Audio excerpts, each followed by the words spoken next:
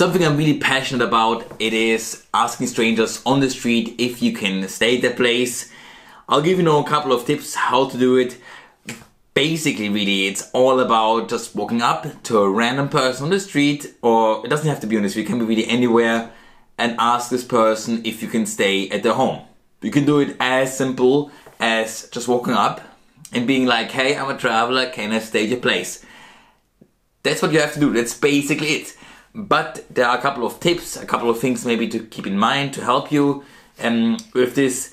To start off, if you never heard of this before, it might sound scary to you, but there's hope. To me, it was also scary at first when I tried it out, when I was doing my first travel. You can get used to it though. Like I highly recommend you to maybe challenge yourself, to make it a habit to ask strangers on the street. Doesn't even have to be for a place to stay, but just ask for the time. Then push your comfort zone. Ask people for the direction, ask people for whatever, and then kind of learn to gradually be at a point where you can just really comfortably ask somebody if you can stay at the home. Yeah, that's my little advice for this. You can do it, seriously. It might be difficult and everything, but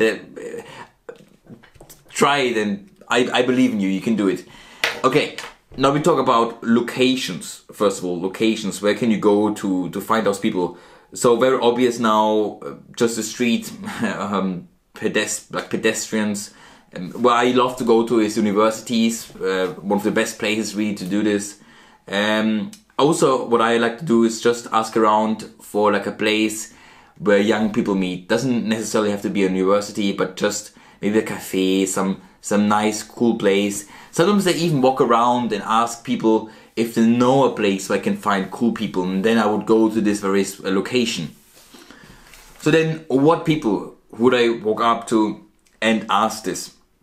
I myself, I would aim for people that are my age or around my age. So people that are going to university, that are in their 20s.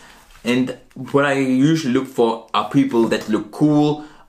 So maybe you ask yourself, what are cool people, how do they look like? I think everybody has their own definition of this. I have my own vision kind of this. The couple of people I walk around, I'm just like, wow, this guy is cool.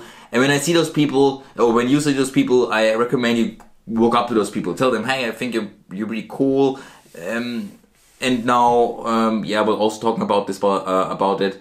When you're talking to somebody, you can do something like, you just right away ask, hey, can I have a place to stay? This actually works. Yes, I did it before and it actually works. You can also find people like this.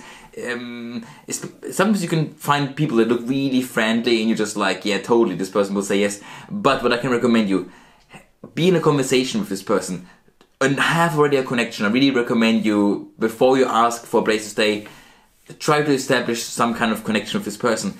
And what might also happen is that you'll find people with which you don't have the connection, and then just don't ask for a place to stay. But I can just highly recommend you to ask around a lot of people. Don't just ask one person. What I was used to do, like back in the days, like 2 years ago, I was used to go to universities, and then for like 1, 2, 3 hours, walk up to every person basically and just ask, hey, can I stay at your place? No. Can I stay at your place? No. Do it quick, do it with many people. But also try to establish a connection first, and maybe you think this. What happens to me a lot of times, actually, that sometimes I think that people are just kind of boring. I don't even want to stay at the place of this person, so then I don't ask, and then I just walk up to another group of people and I ask them if I can stay at their place. Yeah, and you'll get. Would also wrote as a note here. You will get a sense. You will get a sense of what kind of people you can approach, and which people it works better than with others. That's something you can kind of learn. It's a skill you can really learn, actually, which people will probably help you to get a place to stay.